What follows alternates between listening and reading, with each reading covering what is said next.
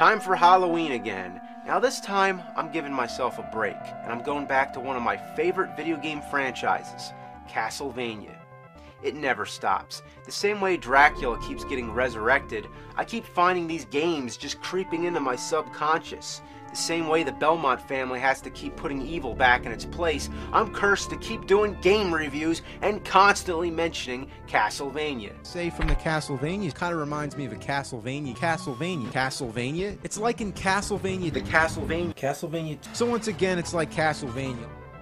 I talk about it all the fucking time. So what the hell, let me just get it all out. This is going to be a big-ass Castlevania marathon with my own perspective.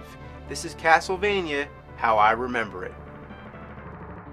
It's the Nintendo age. I'm sitting on my ass playing Super Mario Brothers when my cousin comes over and says, "You want to play Castlevania?"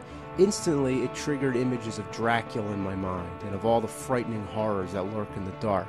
We popped that evil son of a bitch in the Nintendo and bam!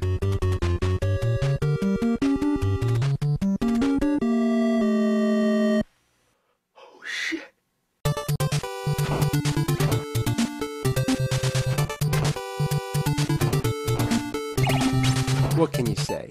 It's side-scrolling 2D action at its finest. Now keep in mind, NES was in its early years, so I was still getting used to games that consisted of more than one screen. When I got to the giant bat, I thought it was Dracula, but nope, just the first level boss. I still had a whole game ahead of me. Not only is it a culmination of our classic gaming sensibilities, but of all the horror cliches. We have mummies, hunchbacks, and the Frankenstein monster straight out of the Universal movies. It also reminds me of the Hammer horror films with all its gothic scenery, and it draws from Greek mythology too, like the Medusa. Even the Grim Reaper makes an appearance. Death himself takes orders from Dracula. This game is simply a masterpiece. I love it.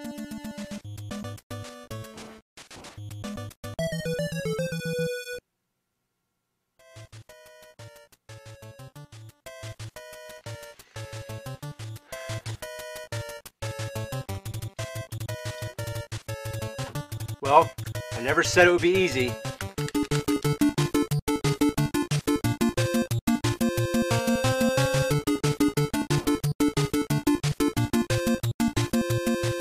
I am prepared to talk about the more frustrating aspects of the game, but first I want to discuss the more quirky moments, just those funny fantasy video game elements that are usually taken for granted. One thing I never understood, after you defeat a boss, an orb comes down and you have to touch it. What's the point? Couldn't the next level just start right away? Why do I have to touch an orb? And besides, what the fuck is an orb anyway? Just a glowing ball? Another thing I want to know is who is the architect for this castle? All these blocks and staircases have no rhyme or reason. How about all these candles? They're everywhere. But the Simon Belmont, that's common. You see a candle, you whip it, and hearts come out. If I were to whip a fucking candle, would hearts come out? I'd like to know. Oh shit!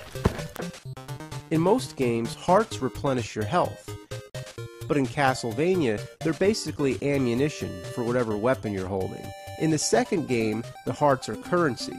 So in a nutshell, the hearts in Castlevania games are anything but health. The only thing that replenishes your health are food that Simon conveniently finds in the walls. I always thought it was a roasted turkey or a carved ham right out of a Tom and Jerry cartoon.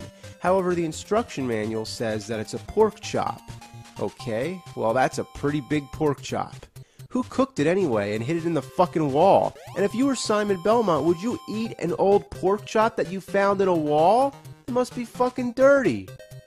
I do have to say that would be convenient. If all I had to do was just whip the wall when I was hungry, this wall would break. If there's a fucking pork chop in this wall, I would so eat it. Now let's talk about the difficulty. I don't think anyone would deny this is one of the hardest games ever made. And it's all because of one simple problem. When Simon gets hit, he jumps back. You could have full health, but just because there's a pit behind you, you're dead. It's a severe handicap that fucks up the entire game and the rest of the series. Then there's certain enemies that just piss the shit out of me. There's hunchbacks which jump all over the place. I used to think they were monkeys.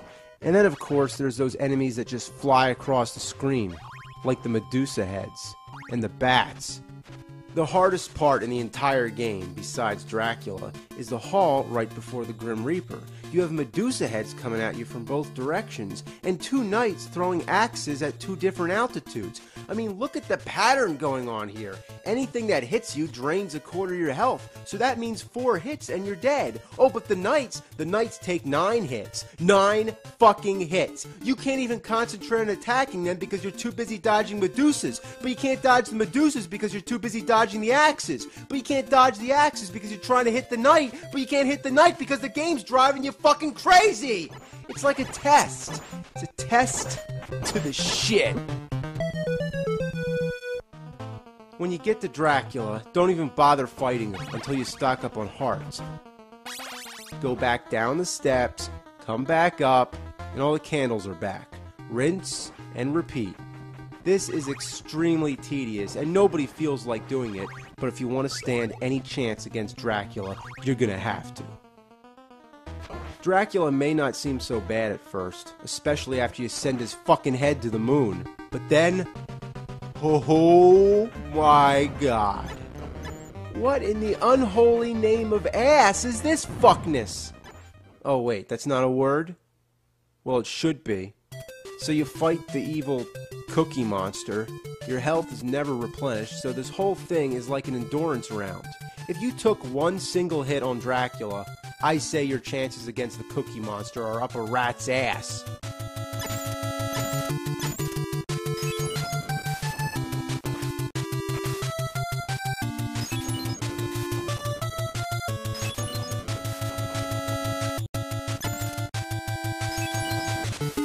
Yeah, it took me 20 years, but I finally got this game beat. Your mother! And you still gotta get the orb? Oh, you're gonna replenish my health right after I beat the game? Thank you so much. Dracula's castle crumbles, and then come the credits. Trans Fisher? It reminds me of Terrence Fisher, the director of many of the Hammer horror films. That's a funny coincidence. Oh wait, Bram Stoker? Like Bram Stoker, the author of Dracula? Well, Christopher B? Is it a joke? I don't get it. Are they saying Christopher Lee is like a bee? No, it can't mean that. This is probably just a series of strangely coincidental typos. Belo Lugosi, Boris Karloff's, they're just fucking around. Love Cheney Jr., Mick Shreks, Green Stranger?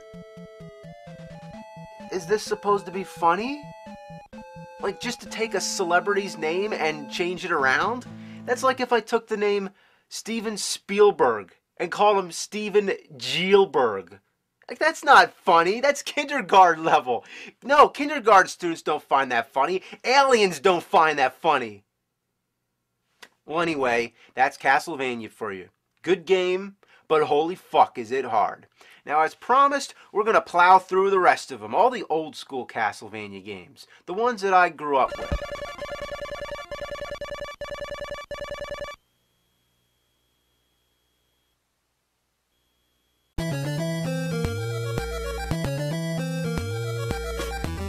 But not that one. Next on our list is Castlevania 3, which in many ways is the true follow-up. No, I already reviewed that game. So anyway... No. Stop. Stop. Stop!